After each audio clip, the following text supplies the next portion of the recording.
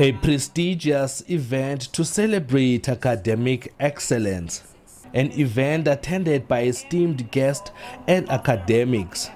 A total of 34 Sisulu University staff members received master's degrees, while another 32 received PhDs, 13 NRF ratings, and 7 community engagement awards. I realized when I became the Vice-Chancellor that I have staff members who are talented but who are not recognized. And when we first ran these awards 2 years ago, they were so excited that most of them decided that they were going to either register for their postgraduate programs or they were going to apply for NRF rating. So this is a way to galvanize them and to make them feel that they've contributed something towards the growth of the institution. There were only 4 NRF-rated researchers in the university, but under the leadership of Professor Songa, the Vice-Chancellor, we now have 44 rated researchers. So it improves the recognition of the institution nationally and globally, and then it also positions the institution to access funding. If those researchers write research projects, they stand a greater chance of getting funding. Well, Sisulu University has produced many academics who hold key positions across the country.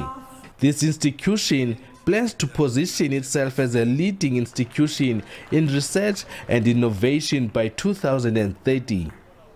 No, I think that it is absolutely crucial that we reward academic excellence.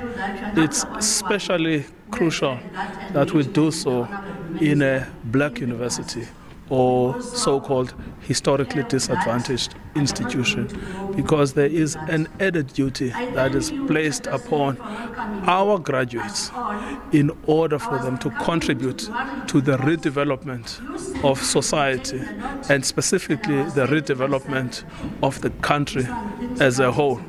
Minister of Science, Technology and Innovation has urged other previously disadvantaged universities to follow the same route. As you know, our National Development Plan, for instance, has set a national target of 75% of all teaching and research staff to have a PhD qualification by 2030. That's your contribution to the NDP. It's very important. The proportion of academic staff with doctorates is generally used as a proxy for a relatively higher research productivity across our universities. I'm concerned that our HDIs and universities of technology still continue to have the lowest proportion of PhD qualified staff.